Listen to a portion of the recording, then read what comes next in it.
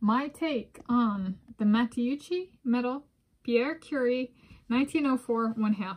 I'm still pissed. Okay, it's, you know, approximately 100 years later. Is that right? No, it's 120 years later, approximately.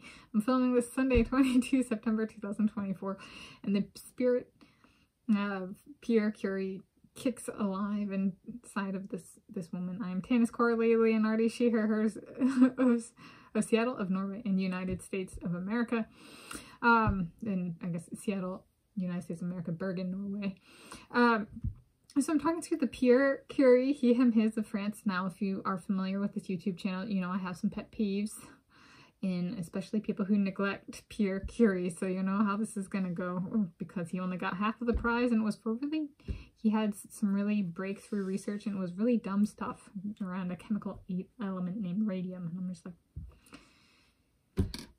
okay, I'm already getting into my contextualization. So, okay, this is the Pierre Curie, he, him, his of France Matteucci Medal, year of award 1904. He won the Matteucci Medal, 1/2 of the prize, 50%, for his research in physics regarding the chemical element radium.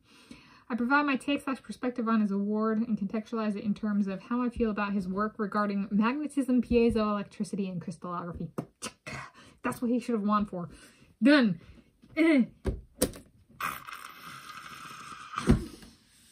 It's like one of those things, if I ever get to go and like do my own research in like areas related to his, and especially like with an advisor that's like,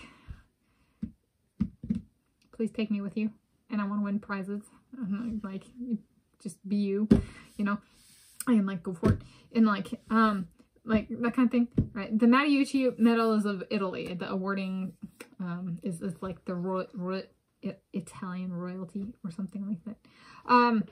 And so it's a cool one. It started in the 1800s, and he should have won 100% for his work regarding magnetism, piezoelectricity, and crystallography. That's how I feel about this prize. Okay, he had some deadweight named Marie Curie on this particular project that he won on.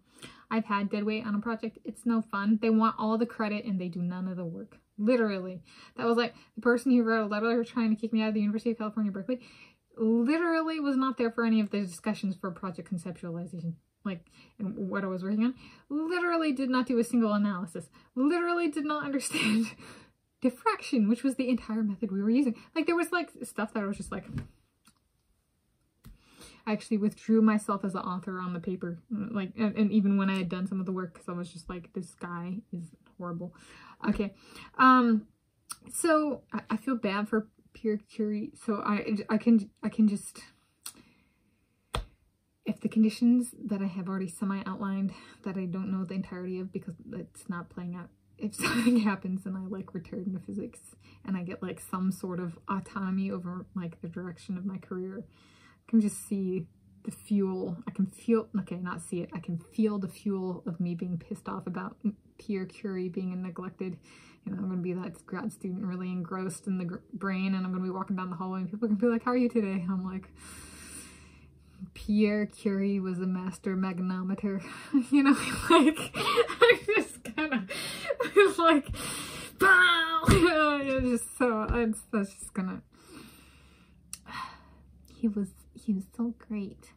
And he even had stuff named after him in magnetism. That's how foundational his research was, and he was neglected. Poor man, poor French man. And he was like me, he loved frogs when he was young. Poor French frog. Leon goes, French frog. Okay, so there we go. That is my take on the Matteucci Medal, Pierre Curie, 1904, 1/2.